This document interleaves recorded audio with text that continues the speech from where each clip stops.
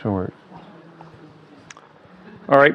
The last talk of the session will be decision and complexity of Dolev-Yao hyperproperties, and Itsaka is going to give the talk. So thank you for the introduction. So as said, I'm Itsaka Rakotonirina, currently a postdoc student at MPI-SP in Bochum, and this is our joint work on the verification and complexity of some security hyperproperties. But first, to give you a bit of context on what are these properties and what they are useful for, let me show you a very simple example. So let's say you have a server and it's holding some kind of monetary prize, and to get it you have to solve some kind of challenge. So you have a public hash of some private value solution. And basically anyone can attempt to get this prize by submitting a bit string to this server, and the first person to get it right will actually get the prize. So it can be, I don't know, you submit it at random and the first who is lucky enough gets the prize, or maybe some people have the solution before and they are the only person who is supposed to be able to get the prize. It's not really important. I'm putting a lot of details under the rug here, but just to give you a very simple situation for the sake of simplicity in this talk. So you have this property, you want that the server code essentially can maybe enforce a lot of different properties, but what you want here is that it essentially gives out the prize to the first received correct solution. But there's also another interesting property that I call fair reward here, so some kind of fairness property, which is that if you don't know the solution, you shouldn't be able to get the prize. So now this may seem a little bit confusing because it seems to be a complete corollary of the correctness property. Like if the server is only giving prizes to people that have the solution, then if you don't have the solution, you shouldn't be able to get the prize. But actually the properties are completely different. And the kind of cases that fair reward excludes is actually this one. Like someone has the solution, it attempts to submit it to the server, but what happens is that the submission is through an asynchronous compromised network such as the internet. So maybe another agent has control over some devices that are used to perform the communication. The message is intercepted, copied, and then the second agent will submit it in their name for the server before the first submission goes through. And if this scenario is enabled by the particular implementation you're considering, correctness will not be violated, but fairness will be. So if you take a step back, you have two very different kind of properties. You have the first one, so what I call functional properties here, which are really about studying the possible behavior of a concurrent system, which is a very common target in program verification. And then the other one is the one we're studying here, are rather security properties, or what I call Dolev-Yao properties, in the name of a seminal paper introducing these kind of modules, which is really about studying the behavior of a system in an adversarial environment. So some part of the system are compromised, and it essentially means that you have to replace them by some placeholder, and this can be essentially any program. You don't know how it will behave, but you have to enforce your property despite this uncertainty. So in the first case, you just want to say, like, as I said, it's typical program verification stuff. You want that for all execution of your system, it complies to some specification in a logical formalism, typically. And in the second case, it's somewhat similar. You want to quantify over all possible executions of your system. The executions are adversarial because there is always, as I said, like here the network, but there are parts that are compromised and you don't know how they will behave. But the question is, what is this execution supposed to verify? Because it's not about the specification of the server, it's something that happens completely outside of it. So let me give you an idea of how to do that. So what we actually want is that for all possible executions of the system, there exists actually another execution T prime that verifies two properties. First, this second execution should be ideal in the sense that it should be obvious that it's impossible to mount an attack in this execution. So typically we require that whenever someone emits a request, it is immediately accepted or refused, but immediately treated by the server and answered. So meaning that it's infeasible to mount a theft attack in these kind of traces. And the second property is that the two traces should have the same final state. So it's some kind of simulation statement where you say, for all executions of your system, it's an adversarial execution, some very nasty things could happen, but at least the final state of your execution should be the same as a trace where nothing bad could happen. And typically, if you have the above attack that is possible, this kind of security would be violated. So if you look at the global picture, you have some kind of hierarchy of properties. You have first the difference between trace properties and hyperproperties, which is about the number of quantification over executions of your protocol that you have in your property. And the second distinction is between these green boxes and these orange boxes. So the green boxes are the normal program verification stuff about the behavior of a concurrent program. And the orange boxes are about the study of these programs in environments that cannot be controlled. So you have to take to account for this, and it's usually much more complex, and it adds another layer of undecidability when you want to tackle the verification. Still, you have a lot of tools and results for some of these boxes, actually the above three.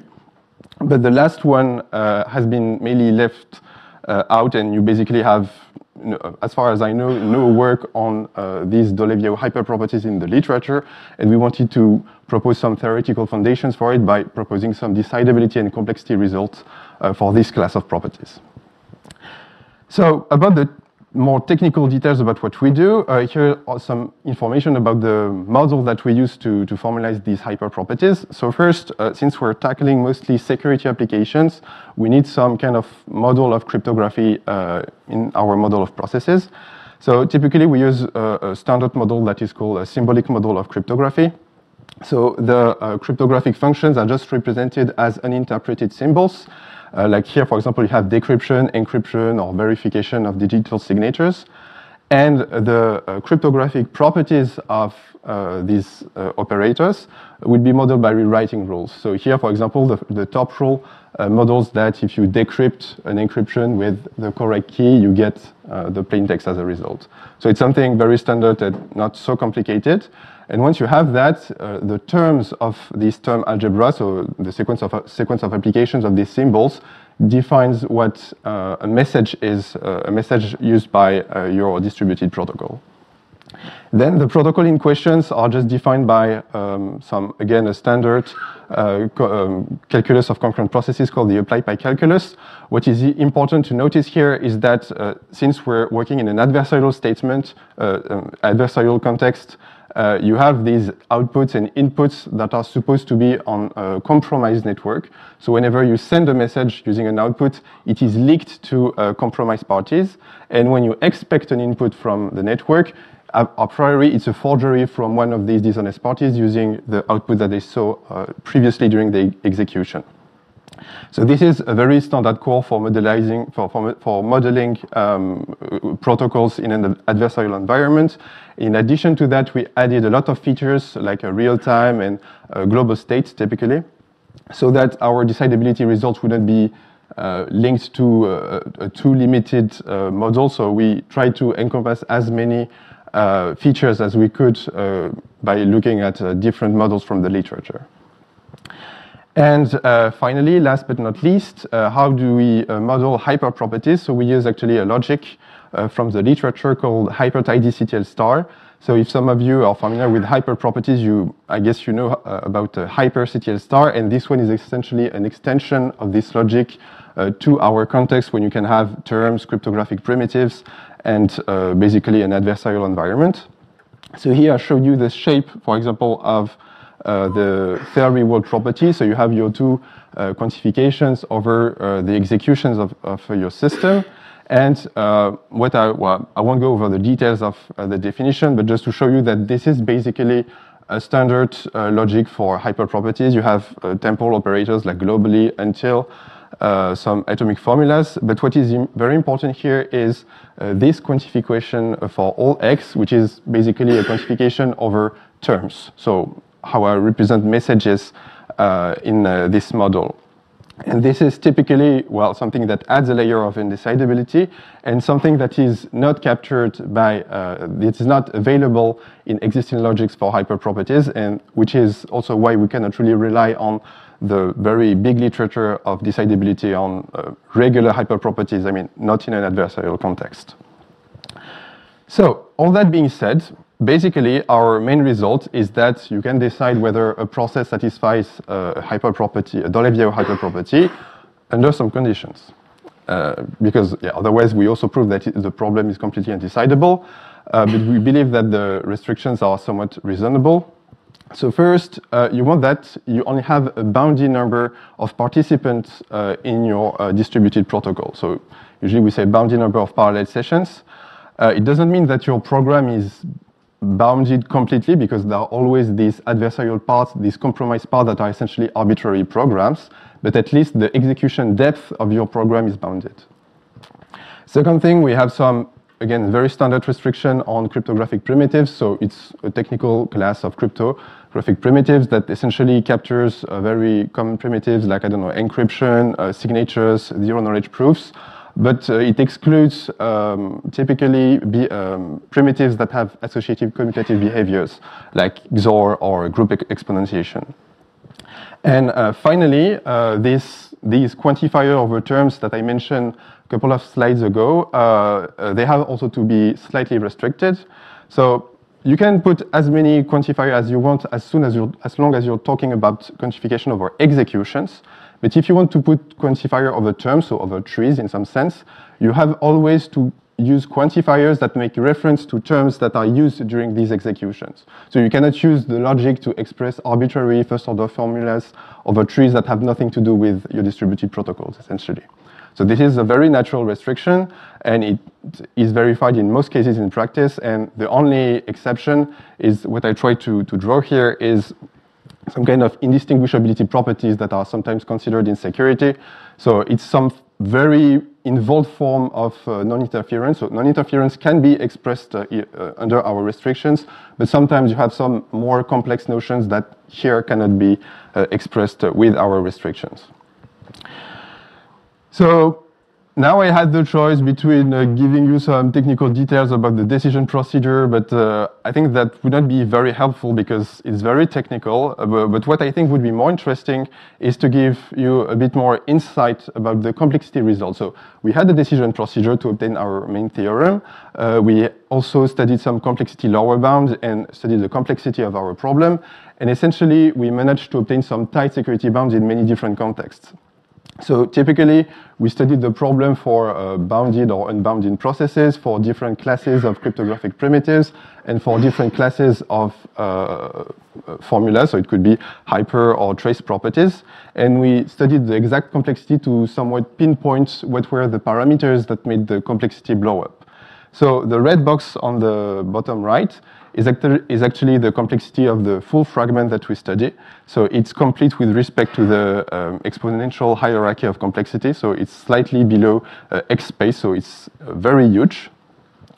And essentially, you see that, for example, the jump from the last line and the non-line, so when you don't have cryptographic primitives, show you, for example, the impact of supporting cryptographic primitives in your model. And also, you also typically see that if you're jumping from bounded to unbounded processes, you become quickly undecidable, even if you only support, like, for example, hash function, so an uninterpreted function, basically, without any rewriting. So, this may be a bit discouraging because, well, I mean, expect probably not something that will likely result in something very efficient, but we're somewhat confident that we have not done it, so it would be, I guess, a project on its own, but we could actually do an implementation of this procedure. And here the blow-up is really due to the number of alternation between quantifiers. And as you saw in the example, in many cases, you're actually interested in simulation-based property where it's basically a for all that exists. So it's likely that the practical complexity of this algorithm would be much lower. So as a conclusion, so as I said, the goal was really to provide some theoretical foundation to make a first step on the study of these Dolev-Yao hyperproperties that have been a bit left aside in the literature. And in the future, we were planning to tackle a little bit the technical challenges of this implementation, of a possible implementation, like study what kind of optimization could be if we could maybe study a smaller fragment that would be more practical to study. And we also conjecture that this limitation that we have currently that excludes indistinguishability properties could actually be lifted. I mean, it would be a lot of work. We're still investigating it, but well, let's say that's a conjecture we have, and we'll see in the future if that actually holds. Thank you for your attention.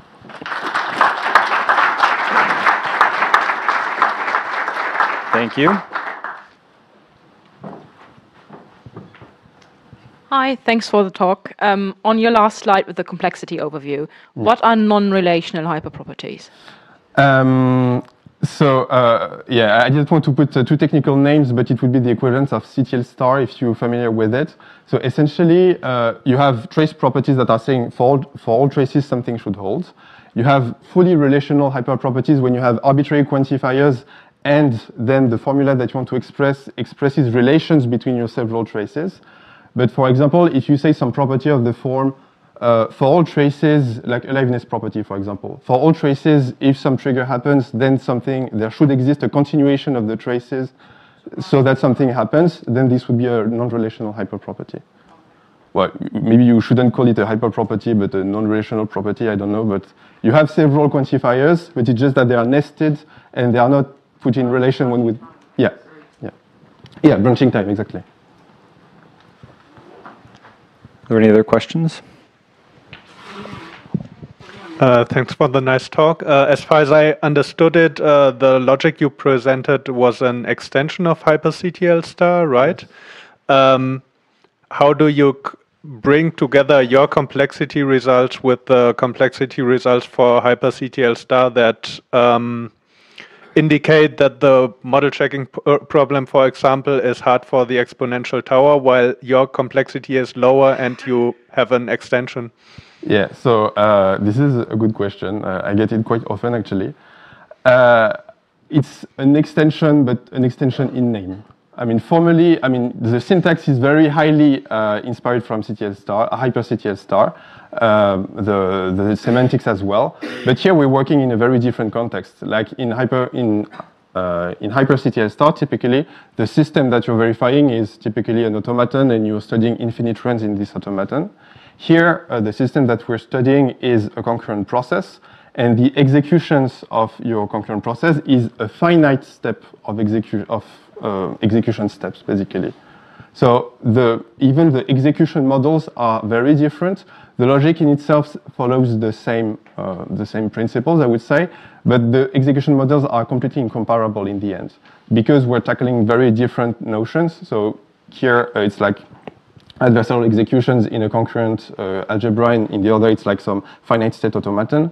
And because of that, the result seems to be a bit contradictory, but in practice, the two things are actually very different. Thank you. Are there any more questions?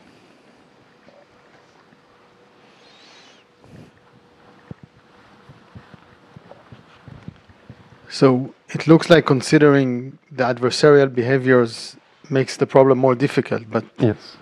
Are there some restrictions or some cases where it actually makes the problem easier? For example, in other contexts, sometimes when you go from some system to a lossy system, things become easier, like more decidable or less complex. Maybe the case. The problem here is that, okay, maybe some cases where it could be easier is when the adversary actually completely breaks the system, like if the system is only secure if the adversary is not here. So in this case, it somewhat becomes easier because the adversary completely breaks anything, so you have nothing to verify. But in general, it's not the case, because the big problem is the rewriting system that you have to use to model your cryptography. So you have several layers of Turing-complete mechanisms that are interacting with each other. So the adversary somewhat makes everything blow up whatever you would try to do, even in simple cases, actually. Thank you.